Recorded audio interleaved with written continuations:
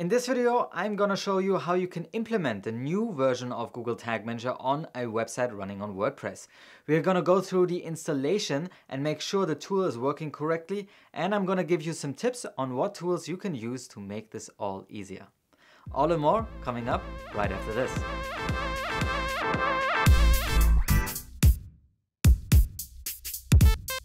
Hi there and welcome to another video of MeasureSchool.com, where we teach you the marketing tech of tomorrow.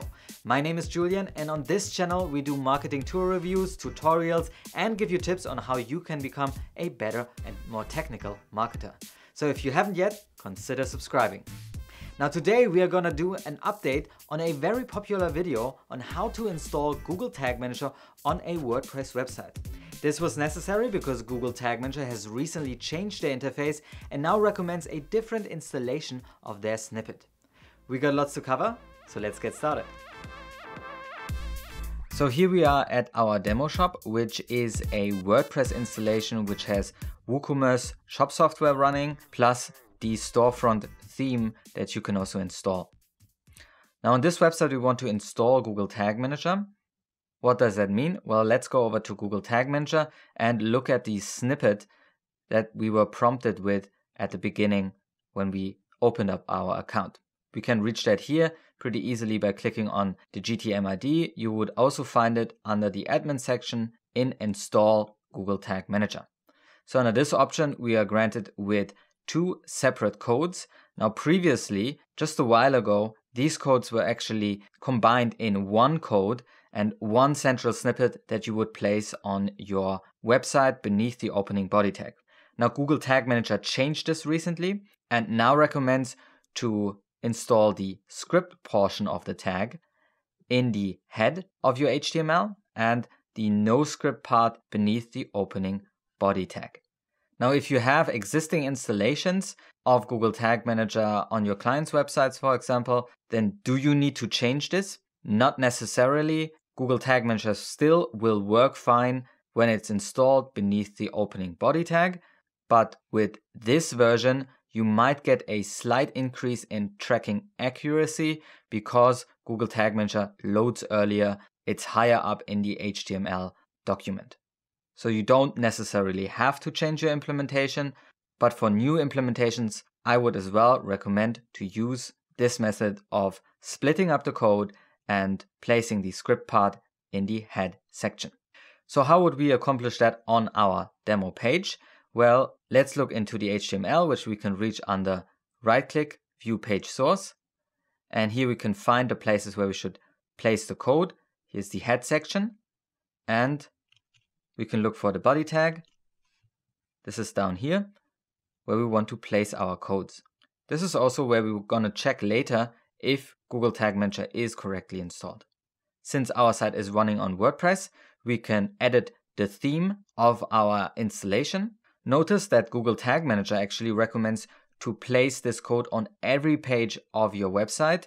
I would say with the exceptions of the pages that are normally not reached by normal users. So for example, anything that has to do with the backend functionality that normally employees access wouldn't need to be tagged with Google Tag Manager necessarily.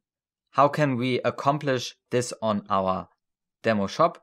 Well, we are running on WordPress. WordPress has themes that govern the appearance of each website on our website, and there are normally parts of the theme that lets us add our scripts to it, and they will automatically be implemented on every web page of our website. So let's see how we would do this in WordPress. First of all, we would go to our backend, which can be reached under WP admin. We would log in, and then we can go to Appearance here and to the editor. Now notice that I have two themes installed on my store. One is the actual storefront theme. The second one is the storefront child theme, which I would recommend to install a child theme and not edit the mother theme in order for your changes not to be overwritten when the theme updates. So I'm running here child theme, and I have a file here called theme header, which is the header PHP. You can click on it, and here we will find our already looked at elements, which are the opening head tag and the opening body tag. So here's where we can install our Google Tag Manager code. Let's go over, copy this, and place this beneath the head right here. And here we have our Google Tag Manager NoScript part, which needs to go beneath the opening body tag. So we can place this right here. Let's update our files. Go back to our store and look into our HTML. And we see our scripts are now placed in the head section of our HTML and beneath the opening body tag as well. So Google Tag Manager is installed at least on this website. Now we could go through other pages and check whether it's installed in the HTML, but we can also help ourselves with some tools. The first tool being the Tag Assistant by Google. Once we click on that, we see that Google Tag Manager is installed, but we get a little bit of an error here because there's no HTTP status response yet from Google Tag Manager. That's because we haven't actually published a version yet. So let's go back to our workspace and just initialize our Google Tag Manager account by clicking on this Publish button and publishing a new version. Don't forget to name your version in order for it to be visible in the version control. Let's continue. And the status code should be fine now. Let's reload this page and we see Google Tag Manager is now correctly installed.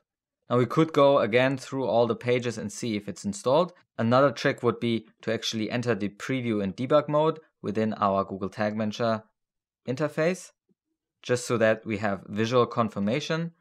We should see a interface that pops up here. This is our preview and debug console.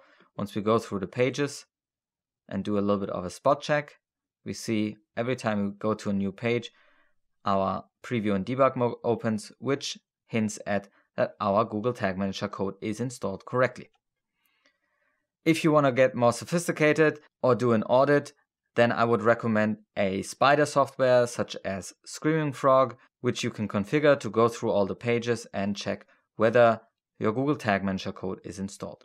But in our case, everything seems fine and we have successfully installed Google Tag Manager. Now, another method of installing Google Tag Manager would be the utilization of plugins. Oftentimes, bigger shop systems or content management systems have the availability of extending the functionality of the platform itself by installing plugins. WordPress has some as well. One that I can dearly recommend is the plugin by Thomas Geiger, who has built this Duracell Tomi Google Tag Manager for WordPress plugin, which will help you to install this code, but also extend the functionality of WordPress by implementing the right data layers to pick up data that is normally only available through customization of your WordPress platform.